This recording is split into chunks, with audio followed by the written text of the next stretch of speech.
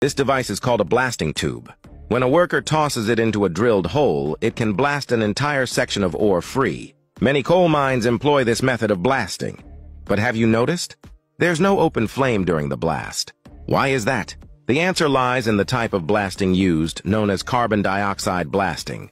As the name suggests, the canisters used in this method don't contain traditional explosives, but are instead filled with liquid carbon dioxide. You might wonder how carbon dioxide can possibly shatter rock. Here's how it works. The carbon dioxide in the blasting tube is compressed into a liquid state by a high-pressure pump.